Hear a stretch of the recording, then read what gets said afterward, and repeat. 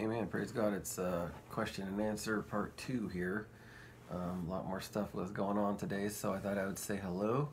I'll make this one quicker, hopefully. So, anyways, God bless you. First guy that writes in on the pastor one here, Pastor Mandela effect. Okay. There is a lot of information. Okay, let's go right to it. On how they did this. Okay, this is actually kind of interesting. This guy's name is the Destroyer Star. Writes, it says, this D-Wave computer can calculate things in seconds that a regular computer would take 10,000 years to do. Wow.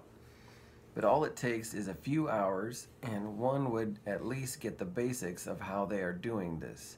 All matter is made up of atoms, molecules, protons, electrons, and so on. That's right. This machine can calculate backward and forwards on a molecular level, so it's obviously possible for this to happen. Yep, that makes sense. This D-Wave computer can calculate at qubits, and it was at 300. Now it's up to 1,000. Just at 300, it can identify all the matter in the entire universe, basically. What I find interesting is that CERN came on the scene in the late 1950s, and in 1959 the Twilight Zone came out, and it has that episode called The Parallel, and it's the exact same thing going on right now.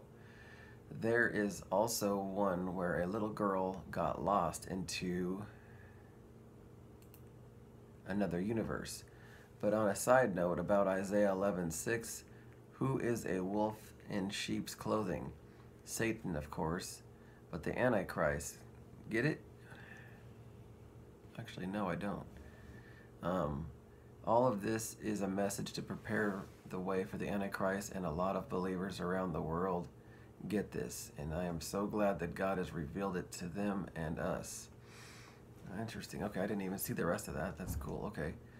So, yeah, parallel. That's the place that I really don't get into that. I feel like the parallel thing is kind of like a different explanation for the parallel natural and the spiritual, you know, but they're giving it some kind of other thing where there's a whole other natural universe, which I think is kind of creepy and kind of wrong.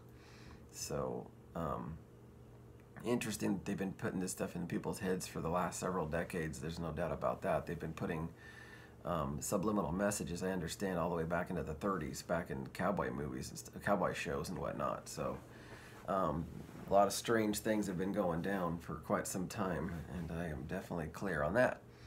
So that's a good one here, and bringing God into this, that's good. And it is true. I mean, all this stuff has to be connected to what the Bible talks about, and all the end time stuff. I mean, there's just tons of. In fact, throughout the whole Bible, if you see, there's always the leaders are leading in wickedness, and then God would raise up somebody to shape the nation and turn it back to godliness. You know, I love that thought. And then a lot of the names of the books in the Bible are the people that did that. They were people that were connecting with the top of the line. You know, so if you were to go to preach to CERN and preach to NASA and preach to the Vatican and preach to, you know, the White House and things like that, that's what apostles actually did. You know, they were in the spirit to do all that stuff. So anyways, I'm gonna need an explanation on this. What is a wolf in sheep's clothing? It's a false prophet, really, according to scriptures. But Satan, of course, is him. But the Antichrist, get it? So it looks like you're trying to get the wolf to lay down with the lamb, something like that. And the Antichrist is going to come lay down with the lamb. There's some interesting wording that I've heard from different folks. That's interesting. Yeah, I was thinking that too. If they can change the new versions of Bibles to be Antichrist Bibles, and could they do that to the final Bible? That's pretty messed up. But I've been learning how to take this whole thing in stride and just, you know, keep going and doing what I'm doing. If I see something that says something wrong, at least now we know that there's a chance that it's wrong, of course. But when people are just picking stuff just like crazy, that stuff is whoa. So anyways, I think we're good on that one. All right, let's go to the next question. next thought here. Oh, this is the same guy. Yeah. Same deal.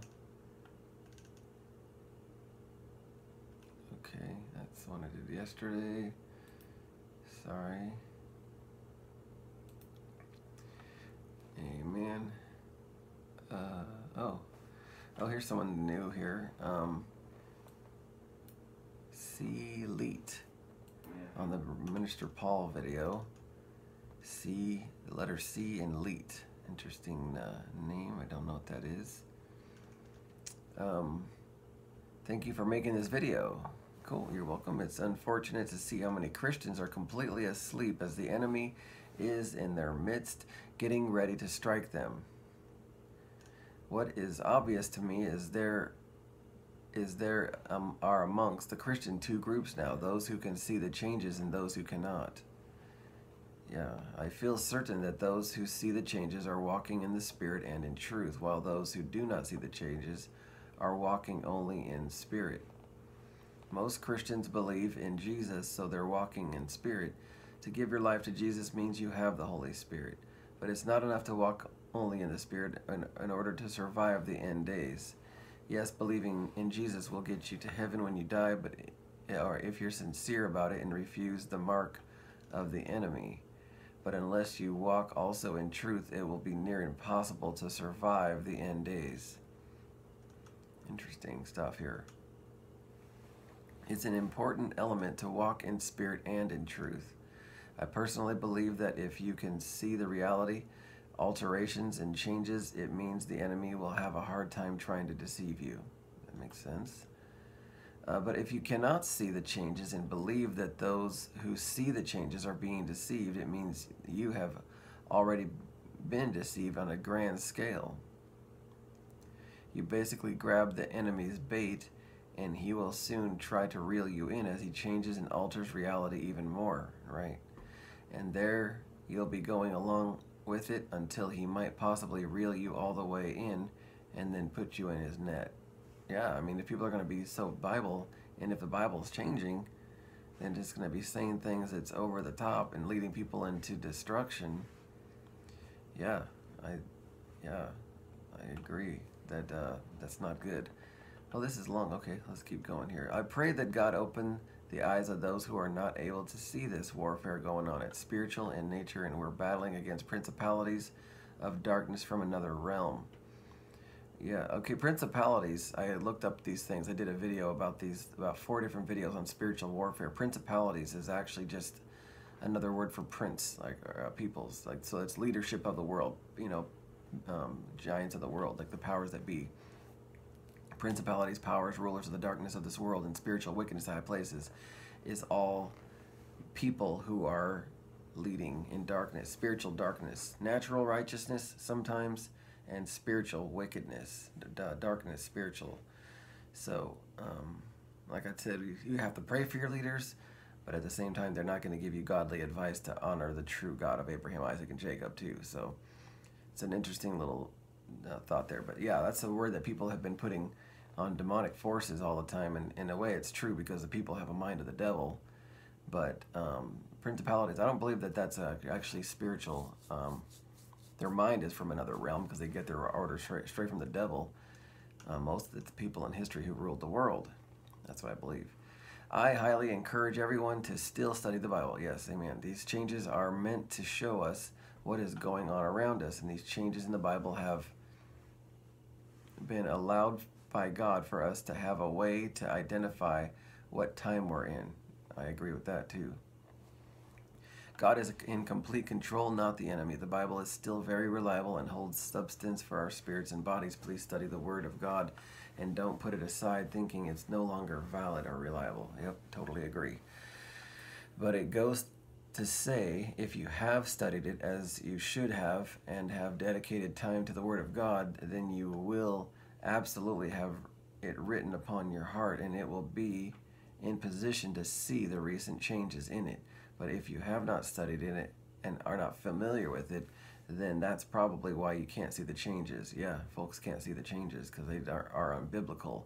And people also attacking the Bible and saying there's changes when they're really not is also people who don't know the Bible as well. So it goes on both sides. But yeah, I agree with that as well. But continue to study it now.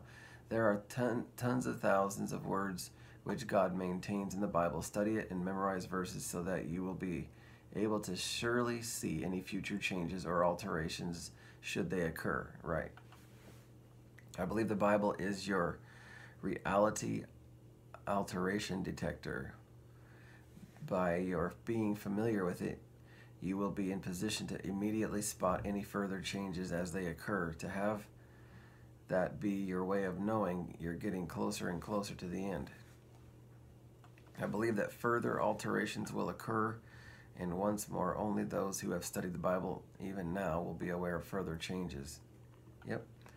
I definitely believe that the Word of God will be with us for only a while longer. Okay. I'm not sure, but yeah, it sounds like it could just, accelerate into changes if they're getting more technological. And I heard they're making a bigger, large hadron collider on the other side of the world in China. So that can't be good. I mean, it's bad enough already. Anyway, it will one day cease to exist as the true Word of God, and it will be too late to write it on your heart for those who failed to study it right now. Yeah. I was making a video, I don't think I uploaded it, actually. It was about this, we're the last generation who's going to be able to preserve the Word of God. We're the last generation who's going to be able to actually tell people experientially what we've read. So that's kind of a tough one. It's going to be like word of mouth after this for a lot of people to learn word of mouth and write things down on paper and also in our own hearts. If you're still having a hard time believing the Bible will cease to exist one day, then please meditate on this. Amos 8, which everybody's been talking about that a lot. Famine of the land. Hearing the words of the Lord. Okay. Oops. Where'd you go? Oh, I just shut that off. Okay, so that's Selete. Yep, I think that's a popular one. I think someone mentioned last night. I read them last night. Amos and Daniel 7, and then there was one other one. Oh, the deception, the end time deception. But I thought there was one in the Old Testament too, in the prophet stuff. That might have been Daniel 7, where it says, "I am the God that will help you believe the false prophet because you didn't want truth anyway," something like that. But yeah, that sounded like the strong delusion where there's going to be a purposeful thing, or else the what is it called? The lying spirit. God sends a lying spirit, so people will purposely believe a lie. So yeah, gotcha. Agreed. Let's see if I can find another one. I know there was a few more from today. I'll just read today's. I'm not meaning to go too far back here.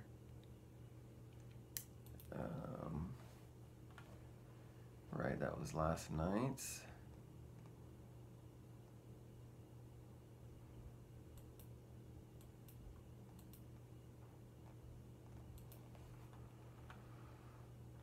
Glory has departed video. Ichabod. Bless you, brother, from James. Bless you, brother, too. Amen. Now here's a controversial one on my sinkholes video. If you haven't seen that, please do watch it. There's a lot of edifying glory to God in that video. It was a really special video. I had I think it was in 2015 or 14, I can't remember, maybe a year ago. But I had about a month of just prophesying like crazy. And I started building up to this. I did several recordings, and all of a sudden I just went on and hit the sinkhole one and talked about everything under the sun, man. Mass mind control, aliens, underground tunneling in America, stuff like that. So sinkholes and underground tunneling. Watch that video. It's really good. There's some places in there where I just go off about God and stuff. It's really cool. But anyways, Aaron Jones writes in. Looks like the Aaron, E-I-E-R-I-N. This is all real, but Yahweh/God is not the Son, Yeshua, Jesus. The Father is one. I gotta get this whole question here. Kind of hard to get these questions together. Let's see. Oh, the Father is one. He has a Son, His salvation. The Ruach Kodesh, Holy Spirit, is a gift for us. Yeah, I saw this earlier, and I thought that you were really nice in saying what you said here. The way you said it was really nice. I'm not going to be in a disagreeable zone when I say it, but I strongly disagree with that. The Father is one. I'm not sure where'd you get that from, but He has a Son, His salvation. Yeah, Jesus is salvation, and He is real, and He's a person. God is not the Son. Oh, I see. You believe in Jesus as salvation, but you don't believe Jesus is God, and the Holy Spirit is a gift for us. Okay, so either you are, I'm not sure where you're coming from. That almost sounds like the oneness gospel, or I can't remember who that sounds like. That sounds like a little bit of a lot of different places that it gets the Godhead in a way that's very unorthodox. That's a very unorthodox way of laying it out. I'm not coming down on you at all. I'm just trying to think of how do I read this? So I'm reading this. You're using all these Hebrew names for the Godhead. I used to use Adonai, Yeshua HaMashiach, and then the Ruach HaKodesh is you said it Ruach Kodesh. Yeah, so there's different ways of saying the names of the Lord in Hebrew. So it sounds like Hebrew roots. Kind of made me think it was the Black Israelites. It kind of made me think of the oneness gospel. A lot of different stuff in there that I definitely don't agree with. I believe God the Father, the Son, and the Holy Spirit. God is 3 in 1. I'm a firm believer in the Trinity, and think it's crystal clear in the Word of God. I don't see how anybody couldn't see that. The Holy Spirit has a mind. He can be grieved. He can be lied to. He has a will. It's pretty clear in the Scripture. You can speak any manner about the Son of Man if you want. All manner of sin can be forgiven except the blasphemy of the Holy Spirit can be blasphemed. That doesn't make any sense. That's not God. It is God. So bless you, Aaron Jones. I strongly disagree with that one. But you're kind in the way you said it, so no problem for sharing your thoughts there. But yeah, where did you get that from? That's what I want to know. I guess that's kind of a thought. Where did you get that from? Let's see the next question here. Oh,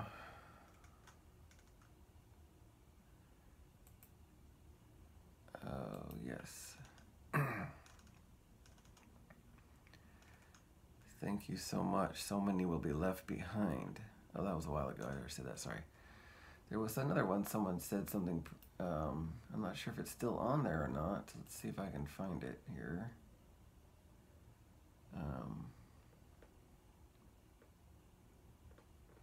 Oh, yeah. Sister from last night said, good video on that face like the sun gets rebuked. Amen. Thank you. What else here? Brian Denlinger video. This guy keeps saying stuff on here. I'm not gonna go there, actually. Excuse me. Oh, there's one guy named Wayne Crook. Interesting. All this has been debunked. It's beyond me how a saved person cannot see whatever. So he's like a really Baptist-y guy, and I was challenging him, and he never really answered the questions. A lot of folks, they talk, and they don't really answer any questions, so not really paying too much attention to that guy. But yeah, Wayne Crook, yeah, I think we should talk a little bit more. Chia Cordero, and my face like the sun video. Listen to yourself, brah. That's what he said. Like, okay.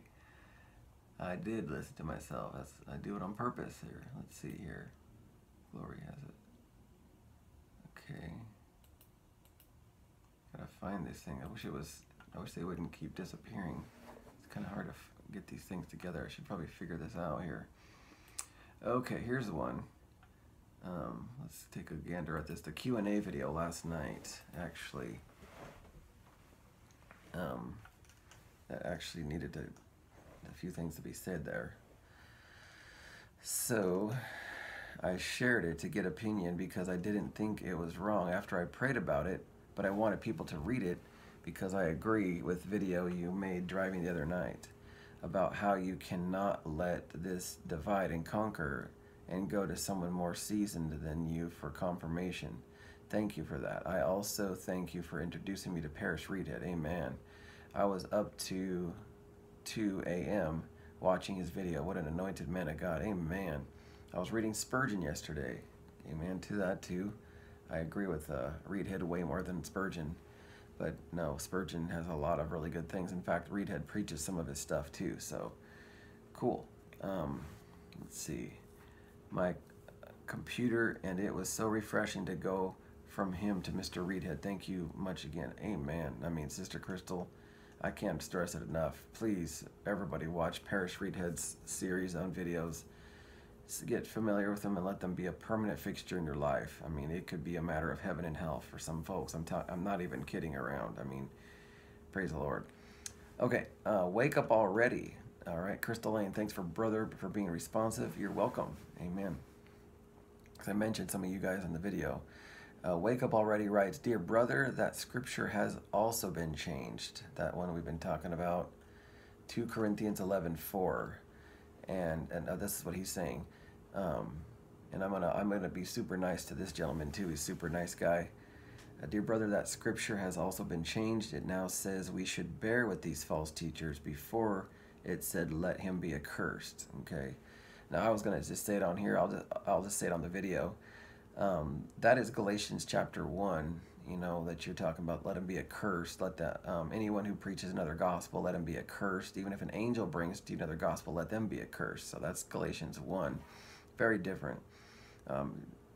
Paul is rebuking these people in this passage. It's like, you know, how he talks to people, like I was talking last night. I'm not going to say it again, but he's rebuking the people. And like, you guys might as well bear with these people because you guys are so crazy, you know.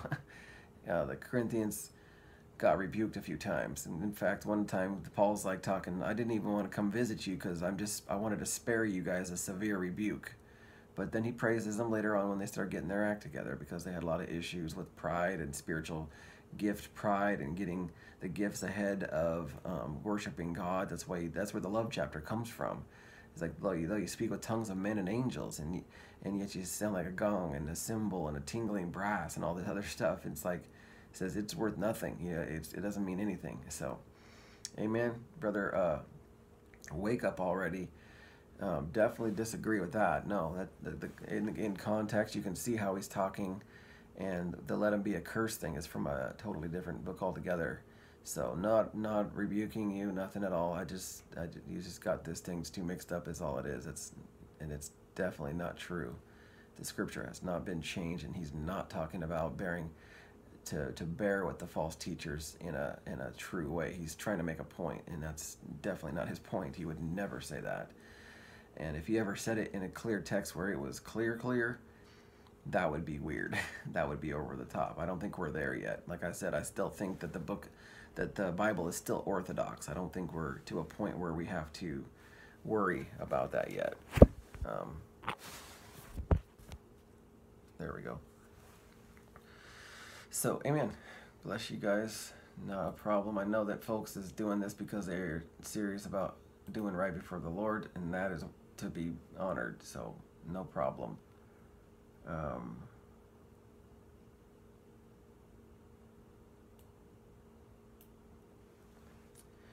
Thank you for this video. Oh, yeah. Okay.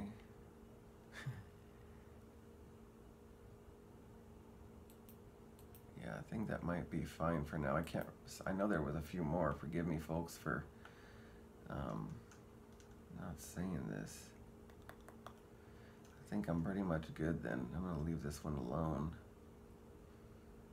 I don't want to care. I don't care about this Brian Denlinger stuff. That stuff is it's too far off my channel to even go there, it looks like. Well, that's pretty good for now, I think. I'm going to leave that alone. But anyways, thanks for everybody for watching again. Do write in. I'm going to be putting up another video soon. I'll be just driving truck this morning about waking up and finding something to listen to or read, or find a way to meditate and just call on God, just to talk to God in the morning for real. Have a real talk with the Lord in the mornings. It's really, really important. Try to develop your time in the morning. And private adoration of God. To adore the Lord privately will birth public ministry.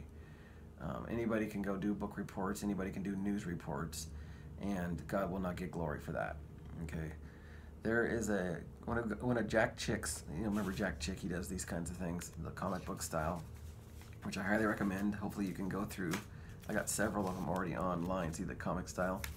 Well, anyways, a larger one, the yellow one's called "Why No Revival," and one of the pictures in there was showing a pastor talking about United Nations and scaring the congregation so bad and saying, "Why no revival?" Because this is what we're talking about.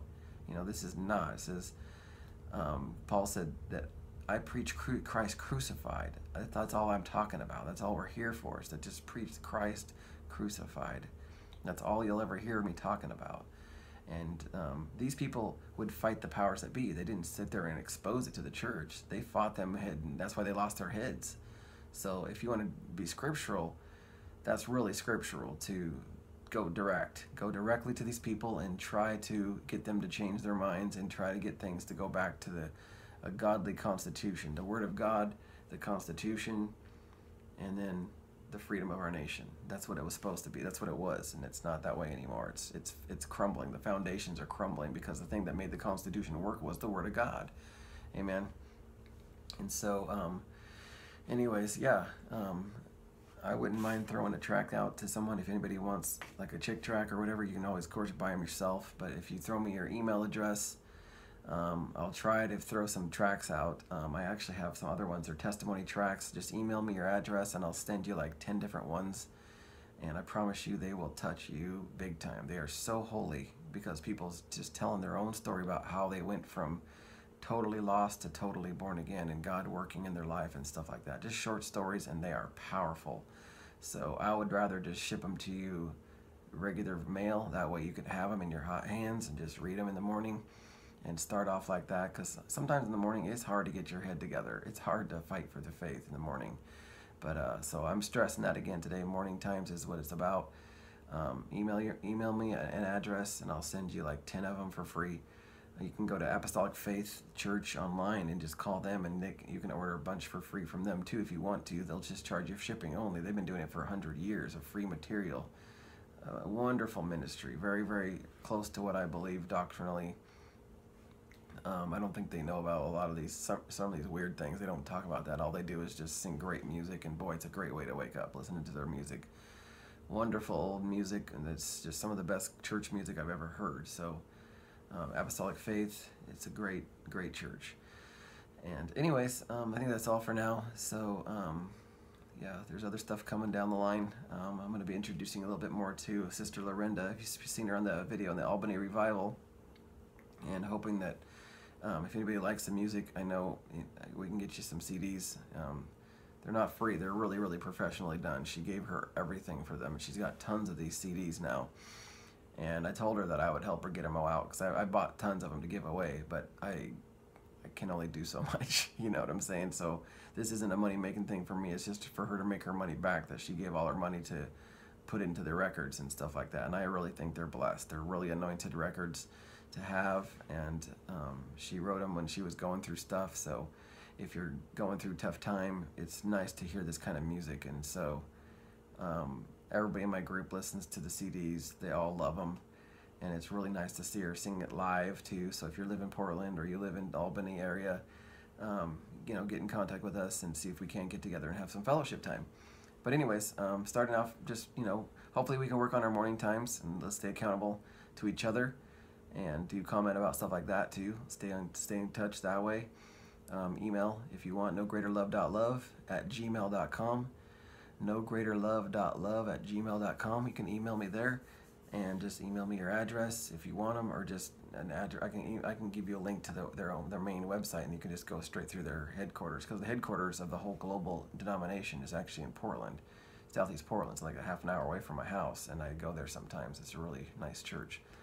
So, well, all right, I guess that's it for now. I will talk to you guys tomorrow.